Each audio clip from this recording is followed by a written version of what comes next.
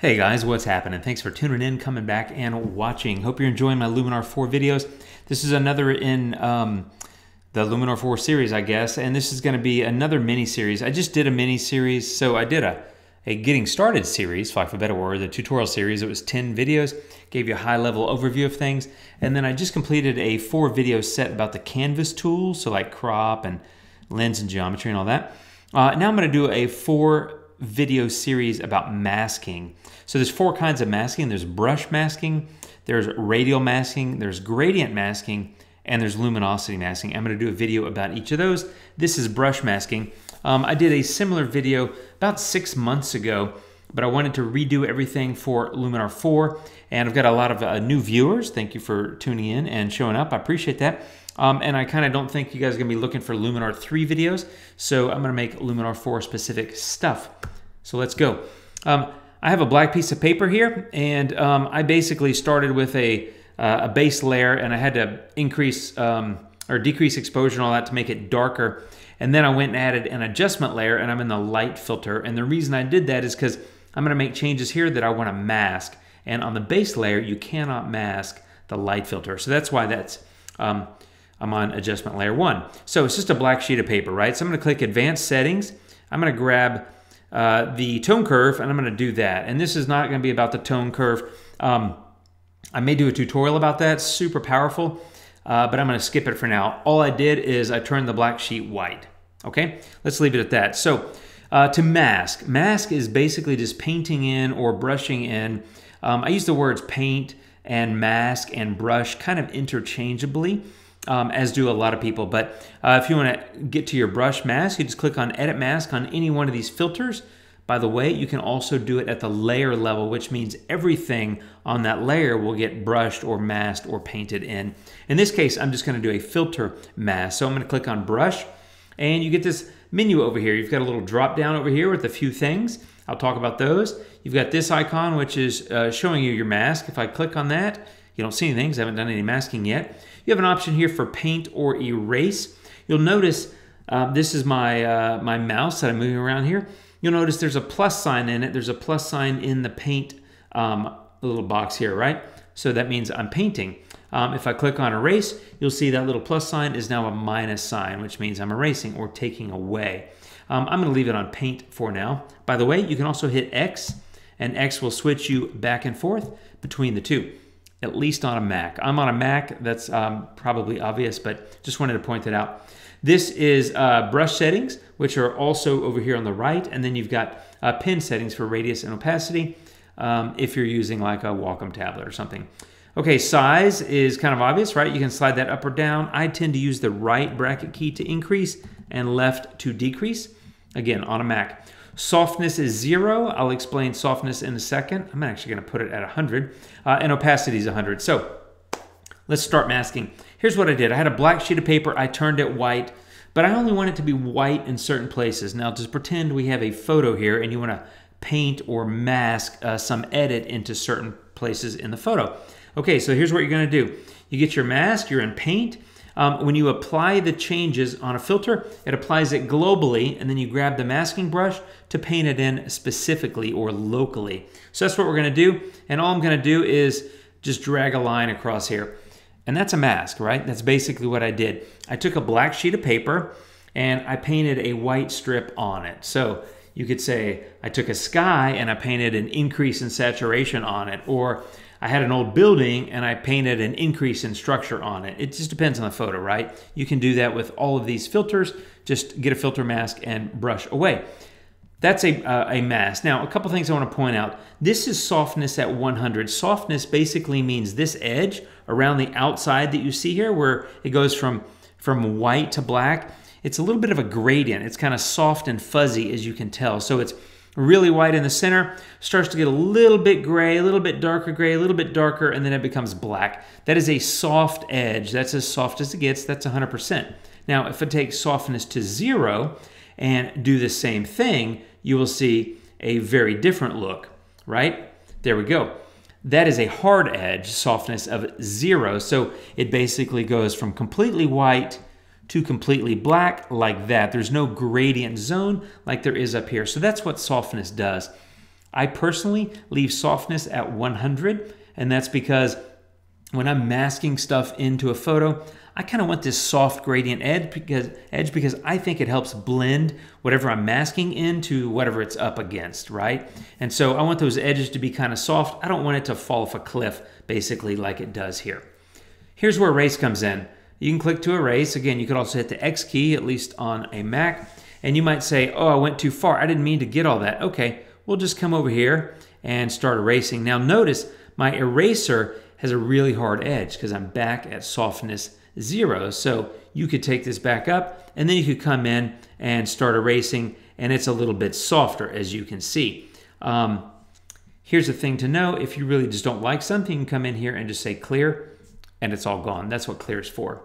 I'm going to pop over here real quick. Fill just means you fill the whole page, and then invert, of course, is you just invert back. You just flip it from one to the other. So you can invert back and just kind of do this back and forth if you need to swap the mask for some reason.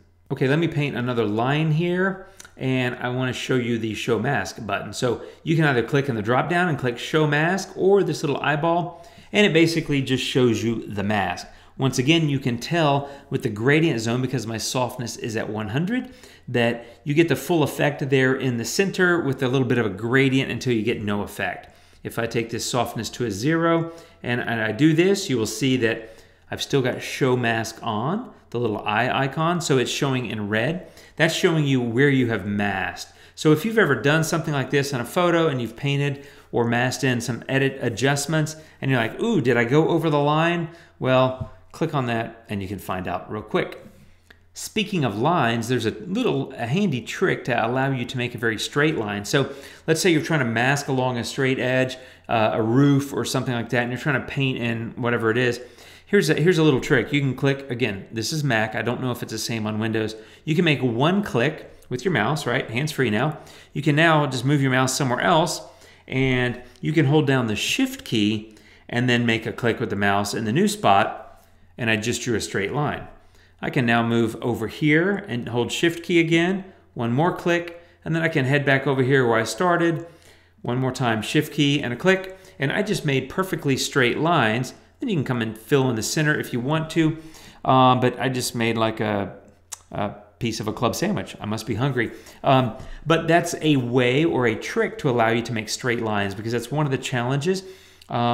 Especially in Luminar, there's not an edge-aware brush, and so it can be hard sometimes, especially someone like me. I'm a little twitchy, and I'm not very accurate, to be honest. Another reason I like this softness thing is because it allows me to kind of get away with some mistakes because I don't have that hard edge. But regardless, straight lines, hold down the Shift key, or make a mouse click and then move your mouse somewhere else, then hold down the Shift key and click your mouse again, and it makes a straight line. Super easy, super fun. Let me clear this. Okay, I'm gonna paint in one more time and just do this. I'll leave its softness at 100. Let me explain density. Density is basically the transparency of the area outside the mask. So as I change the density, you can see it just allows the mask to kind of fade into the background a little bit. If I go all the way density to 0, you can't see it at all. So a really low density mask is basically like blending that mask into the background really well. That's kind of how I think of it. I don't really use that a whole lot, but it's something that can come in handy. And then feathering is a nice little thing that just allows you to blur the edges of the mask. As I'm dragging this, you can see it's just softening up and blurring the edges of the mask. Once again, it's another tool to help you kind of blend your mask into the background. And of course, don't forget you always have copies. So if you really like the mask that you've used on one filter or one layer, you can copy it and then go and paint it on a different filter or a different layer, and it'll just use that same mask again. So especially if you've done something that's really tedious and taken you a long time to get it just right, you don't have to redo it every time. Just copy it and paste it. Okay, so now I'll show you how it works in practice. So I've got a picture of a rock that's sitting on a rock, right? So something I saw in New Mexico. I'm just gonna take the AI structure and the boost fairly high. If I can get a hold of that boost, there we go. And because that's a global adjustment, it's impacting the whole picture, but I don't want it to impact the whole picture. I just want that crispy crunchiness that I added to be added just to that rock. as well as kind of the rock that the rock is sitting on. So I'm going to click brush mask, and that shows up, and I'm going to say paint, right? It's already on paint. And I'm just going to come over here and use my mouse to just paint that AI structure onto this rock and some of this other rock that's kind of acting as a pedestal. And then I'm going to say show mask because I want to take a look at it. And, you know, no surprise, I missed some spots. I'm going to come in and just add a little extra touch there. That's enough for now. And I'm going to say done and done. So I think that looks good. I like that, but I want to do a few more things. I'm going to go to Landscape Enhancer, and I'm going to take Dehaze, and I'm going to do that, and I'm going to pick Golden Hour, and I'm going to do that, but I really just want those on the background. So I'm going to go back over here. I'm going to say Edit Mask, go back into this brush mask that I used to apply the structure, and I'm going to say Copy, which I should have done a moment ago, but I forgot. I'm going to come over here, and I'm going to say Edit Mask. I'm going to say Brush, and then I'm going to come over here and say Paste. Now, it just pasted it to the same areas. I want it the opposite, so that's when I'm going to click Invert. And so I've just applied it to the background. If I show you mask, you can see I missed a little bit there, but I've just copied the mask and pasted it and then inverted it so that everything I did with Landscape Enhancer is now applied to the opposite of what I did the first time around, which is to say it's in the background. So I've got that going, and then let's say I may come over here to color, and let's say I want to boost the saturation and the vibrance maybe a little bit. Maybe I want to do that globally. And then let's say, what else do I want to do? Well, that's probably enough. I think you've got the point. The point really is brush masking is your friend. It's very powerful. It gives you control over specific locations or pieces or, you know, slices, components, whatever you want to call it, specific parts of your photo. So in this case, I took, you know, I kind of made a little bit of a color pop across the whole thing, but I added structure to the foreground, which is really the primary rock and the pedestal rock. And then I added Dehaze and Golden Hour to the background. And so, you know, I took that rock from there to there, a couple of minutes of work just applying brush mask, but that pretty much covers it. That's brush masking. It's very powerful, very simple and straightforward, but I recommend using it, playing around with it, just checking it out and getting familiar with it, because if you're not yet using masking in Luminar, it's a great tool to have. It gives you much better control over your photo, where you can come in and pick individual colors or different, you know, whatever it is, different edits and apply them selectively. So for me, it comes down to control, and that's why I like it, because, you know, you might have in your mind what you want to do with a photo, and it's often very hard to get there without doing some kind of brush work with a brush mask. And that's the power of brush masking, and that's a tutorial, a deep dive, if you will, on how to use brush masking. I'll be back soon with the next one, which will be radial masking, and then I'll do gradient masking, and then last I will do, number 4 will be luminosity masking, which is super cool. So that's it, my friends. Thank you for watching. I do appreciate it. Like, share, subscribe, all that kind of stuff, and don't hesitate to leave me a comment, feedback, and suggestions for future videos as well. But this is another mini series, a 4-part deep dive on masking. This is part 1. See you soon with part 2. Thanks for watching, friends. Have a great day. Take care, and adios.